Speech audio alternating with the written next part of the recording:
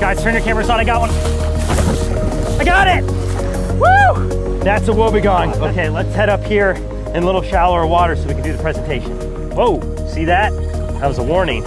I have very sharp teeth and I will bite you. So you'll notice these sharks have a beautiful cryptic patterning up and down their body, and that really helps them blend into their environment.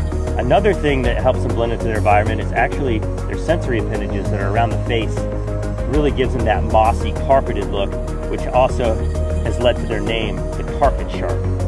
And they do have a very rough skin, like most sharks do, not at all slimy.